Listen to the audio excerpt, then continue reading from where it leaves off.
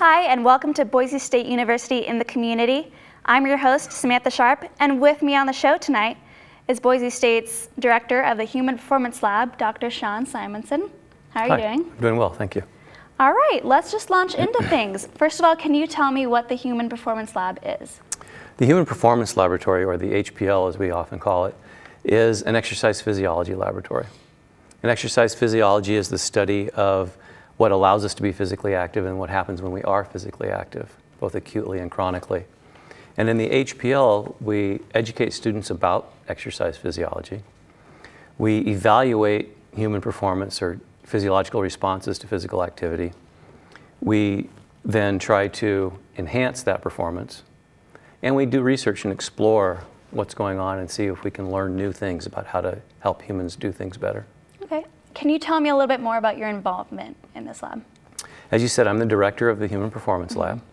And what that means is that I get all the fun stuff of ordering equipment, making sure things are fixed, scheduling, making sure the lab runs, and that we have the materials that we need to teach students and do research. Okay, and do you have anyone helping you with that? Yeah, we've got great graduate assistants. Every year we have 2 graduate assistants that work in the Human Performance Laboratory. And they help with all that process, and they do most of the testing, and I try to get them involved as much as I can so that they learn as much as they possibly can about running a lab. And what does a day in the lab look like? Usually we start the day with testing. Okay. We have folks from the community come in and do different tests, body composition testing, maximal exercise, anaerobic power, those types of things. And we usually have got a couple of appointments that do that. And we also will have classes come in. We have 2 classes currently using the laboratory. And then we'll also do research. Right now we have a study going where we have students using our anti-gravity treadmill, the Alter-G, to help older adults develop power and reduce fall risk. Okay. And so a lot of the time in the lab, he's got folks in on the equipment doing that. Okay, and you guys are located on the first floor of the Norco building, correct? Yes. And but you always didn't operate there, right? You guys moved. No, this is a new space for us. Okay, so can you tell me more about why you moved? Okay, well, if you had seen our old space, you would understand why. We've been in Bronco Gym for 30-some years. Wow. In the basement, in the old women's locker room, with these huge concrete columns in the middle of the space, and we had all of our equipment crammed in, plus a classroom. And because we do work with the community, it was not a very attractive environment and didn't put a very good face on Boise State. And so when we moved to the College of Health Sciences, we had some new resources available. And the dean, Tim Dunnigan, said, I've got this space that we can use. So he made it happen, and we moved to Norco so that we're more visible. It's a better learning environment for students. And it puts a better face on the lab for the community. Okay, you've mentioned some of the services and machines that you have. Are there any other ones that really appeal to the students and community? Well, students like the lab. I think it's one of the most fun rooms on campus because they get to come in and they get to try the equipment and they get to use themselves as the guinea pig. So they really like that. And some of the things that we do that we also offer to the community are maximal oxygen consumption testing. And that's beneficial for athletes that are endurance athletes. And they can figure out what their maximum capacity is, and we can help them then learn how to use that, enhance it better. We also offer body composition testing. And what we have that's unique that other places in the community don't have is hydrostatic or underwater testing and the bod pod, which is air displacement. And we can determine what percentage of somebody's body fat or body composition is due to fat using those 2 techniques, and they're very accurate. So people that want to lose weight or manage their body fat find that information useful. We also do strength, anaerobic power, flexibility testing. Lots of different things that we can do for folks. That's cool. So what has the response been from students and the community since you've moved? Well, the students love it. They like the nice, clean space, the visibility. It's funny because since it's a research space, we have to have it so that it can be private. But because we put it in the middle of the Norco, we put glass walls around it so that people could see what was going on. So we have shades on the windows so we can draw them during research if our participants want to remain anonymous. Okay. And we ask the students, so would you like us to draw shades during class? And their response is, no, we want people to see what we're doing. So they really like that aspect of it. They like the more space so they can actually try things and get more familiar with the equipment. But I think the biggest thing that's really happened is our testing that we do for the community has increased significantly because we're more visible, people know more about us, and it's a more comfortable environment. So our testing has doubled in just a couple of months since we opened up in the new space. Wow. And when did you guys open? November. Okay, of 2015. Yep. That's awesome. Has this been the response that you've wanted to see, or is there, even a bigger response that you've been hoping for? Now, this is what I expected, and it will continue to grow. We expect that, in January we always have more folks come in because that's when we have our New Year's resolutions to get into better physical shape. And so a lot of people come in for testing to find that out. But we found that we're getting more of that, and it's continued on. So we're getting a good response. It's about what we expected, and we expect it to continue to grow, especially with things like this that promote the lab and what we can do. Speaking of promoting the lab, have you guys put in any efforts to advertise it more in the community? We have not at this point. We have brochures and flyers that we have available, but we haven't made a concentrated effort to make that happen. I have been spending more time on campus, talking to different entities on campus, telling them more about the lab, doing things like this, so that folks know that we're around. And we're trying to do some interesting marketing on the outside of the facility with signage to draw more attention to it. Okay. As we grow, we'll look at doing more advertising in the community, getting people to know more about it. Like what? Well, we're trying to establish relationships with other agencies. For example, within the university, we're working with a brand new relationship that we're working on establishing is with athletics and the dietitian to help folks manage their energy intake and their body composition in relation to their athletic performance. We're also talking to different fitness facilities in the community so that we can offer testing to their customers to improve the outcomes of their use of their fitness facility. So what kind of people have been using this lab the most? Like people from the community, students? Our biggest use are students coming in for class. Okay. That's by far our biggest. Our second is probably a toss-up between research and the community coming in for testing.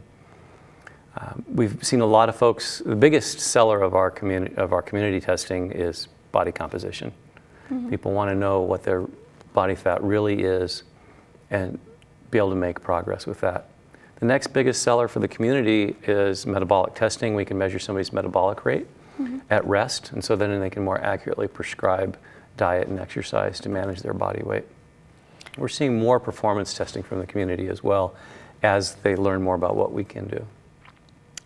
So how has the new lab increased, performance of the community and the learning of kinesiology students? I think the students are more excited about this new space. It's opposed to walking into a dungeon-like space. They're now walking into a brightly lit, clean, open space. I think that's more inviting. It improves their attitude, it improves their enthusiasm. So when students are more enthusiastic, they learn more. And that's really the critical thing. And that same thing works for the community. They see this nice space, so they're more inclined to come in and try it out. And we're offering a better service because they're more comfortable when they're there, so they're more likely to return and get that repeated measure, which really shows them the progress that they should be making. So do they have the option to return to the lab to help or even be hired afterwards? We do internships frequently in the lab, so we do have a lot of students that come in and do their internship during their senior year. We have 3 students doing that currently now. But then we also have students that come in and just help on specific research projects. I think we have 2 or 3 now that are just helping on a particular research project and not actually doing an internship. So they can come in. We do not have actual employees within the lab other than the graduate assistants. And some of our graduate assistants have been students returning to work on their graduate degree after they've completed their bachelor's. Okay. And what do you think is the most important thing that the lab has to offer? Whether it's to students or the community or even faculty or the school? That's a good question. I think the most important thing that we offer to students is the experience to really try what they're learning.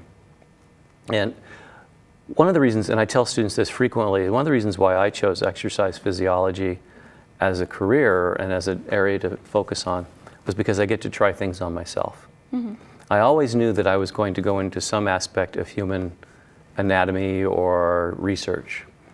But the thing that appealed to me about exercise physiology was I got to be a subject and I got to play in all the equipment and see how this stuff actually worked personally. I think that's what really appeals to students and really is a great thing for students is they get to get on the equipment, not only as a technician, but as a participant. So they really learn what's happening personally as well as intellectually. I think that's the biggest thing. And for the community, I think, and the reason why people should come and get tested is this shows them concrete evidence that what they're doing is either working or not working. And we can then help them decide what the next step is to make that continued improvement that they want to see.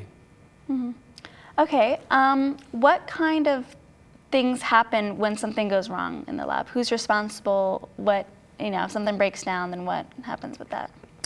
Then I get an email or a phone call and I get to go over and see what's going on. The unique thing about exercise physiology labs is most of the equipment is not something that you're going to find somewhere else. So we have to figure out a way to fix it ourselves.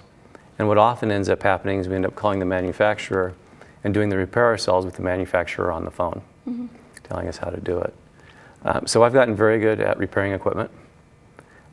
But fortunately, that's not a common occurrence. We do have folks in the community that we call. For example, Idaho Sports Medicine Institute donated some equipment to us. And they've been very helpful when we've had issues with operator error or maintaining the equipment. They send over their exercise physiologist and he helps us out to keep things running. Well, that's awesome. How does the funding work for the lab and what's the path of money, if I'm allowed to ask? Okay. Like many labs on campus, we really do not have a lot of external funding available. So we do a couple of things. One, we do have a small budget that comes from the department, but we try to augment that. And the main reason, or the main way we augment that is with our testing services. Okay. And that's why we do charge for those services instead of giving them away, is we've got to keep the lab running. And we're not allowed to make a profit, so we only charge what it actually costs to do the service and to maintain the equipment. And what's kind of the price range for what are the most popular tests that you guys administrate? The most popular tests are body composition. And those are around, depending upon the test, $30 to $35 for a test. The most expensive would be a lactate threshold. And a lactate threshold is when we're doing intense exercise, our body starts to produce lactic acid because of the rapid energy production. And that lactic acid accumulates and the hydrogen that comes off of it starts to limit performance. And so that threshold point is where that performance is limited because we've produced so much and we're not clearing it. So at an endurance athlete, if they know where that threshold is, they race. The idea is to race at that just below that threshold. And so we have folks come in to find out what that is. It's a very intense test as far as equipment and materials. So that's our most expensive, and I believe it's $135, which if you compare it to other facilities is a real bargain, because most places are going to charge more than $200 for that. So is Boise State the main place to get these tests done, or is it, are these tests popular around the Boise area? We're in a unique environment in Boise in that we're a small enough community that we don't have a lot of facilities available to do this kind of testing. So most of the testing that we do, we are the only opportunity. As far as I know, we're the only hydrostatic tank, or the only place that can do underwater weighing. And I believe we're also the only place with the bod pod.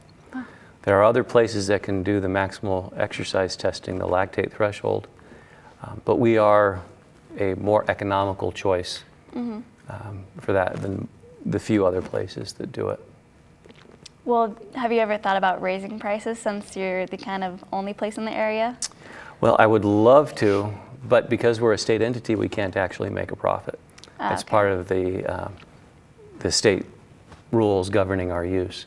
So what we actually charge is what it costs us to do the test. And we do build in a little bit of a cushion to pay for equipment repairs and that type of thing. But that $135 is what it costs us to do the test. That's awesome. So I've got one last question for you. Looking a little bit more into the future, what are the plans are there any plans for the Human Performance Lab and its growth? Well, we'd like to continue growing services so that we continue to offer more things for students to do. In the fall, we'll have classes more classes in there than we do currently. And we'd like to continue doing the research and the service that we do for folks. We're trying to grow things, and it's like any other facility. We want to see more use through marketing, through letting folks know about it, through letting people know that what we can do. We've done some programs with local agencies. For example, we did a research project with the Boise Fire Department. We'd like to do more things like that and do testing to help other agencies in the state learn more about how to improve the performance or safety of their employees and meet their goals for their agency. Well, thank you so much for telling us more about the Human Performance Lab. Do you have anything else that you want to add? Or anything that you want to let people know? Yeah, it's the most fun place on campus. At least I may be biased a little bit, but it is the most fun place on campus. Come play with our toys with us. Yeah, we'll definitely check out your services. Well, thank you so much for being here and telling us more about the lab. I'm sure hopefully some people will see this and come take your tests. Well, that's all the time that we have. I'm your host, Samantha Sharp, and thank you for tuning in to Boise State University in the Community.